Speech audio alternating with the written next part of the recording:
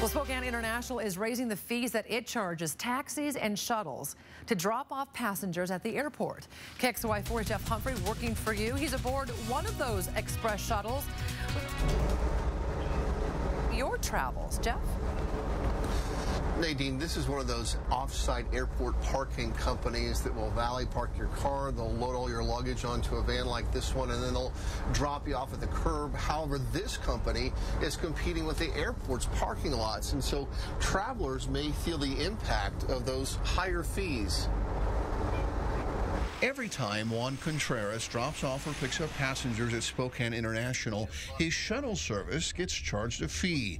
This transponder on his windshield keeps track of the trips that he makes around the terminal. It's clocked as we drive in the airport. It triggers their ground transportation system, lets us know that we've entered the airport. It charges us, currently it's charging us 50 cents. In 30 days from now, it's going to go to $1 per trip. While $1 a trip doesn't sound like much, after the rates are doubled in July, Spotted Road Express will be paying $800 a month. Contreras says his family-owned 3-employee company can't afford the hit. It's a big challenge for us to pay such a big increase in so little time. All the while we're being undercut, and our ability to pass the cost on or to raise our fees is being taken away from us.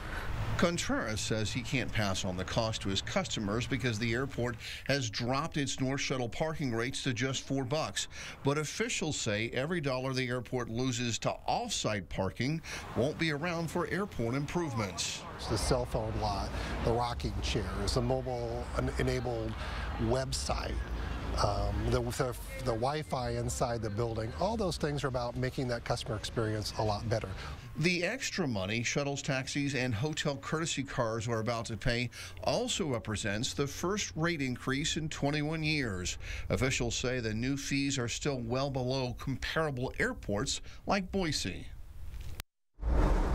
Nadine, back here on the shuttle, Spotted Road Parking Express feels like the airport is trying to put them out of business, but airport officials say they need to be competitive in the parking business to make enough revenues to maintain the roadways that lead to the airport. The new rate restrictions that go into effect for things like Uber, taxi cabs, and airport shuttles, that happens on July 1st. Reporting live at the airport, Jeff Humphrey, KXLY4. All right, thank you, Jeff.